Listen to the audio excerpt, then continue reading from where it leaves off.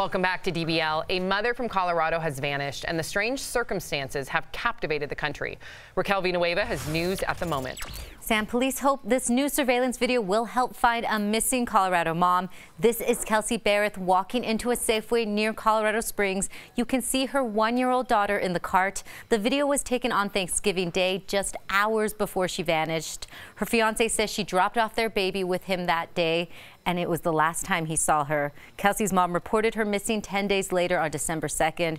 Adding to the mystery, her phone sent a signal from Idaho, and her employer received a message saying she wouldn't be coming into work.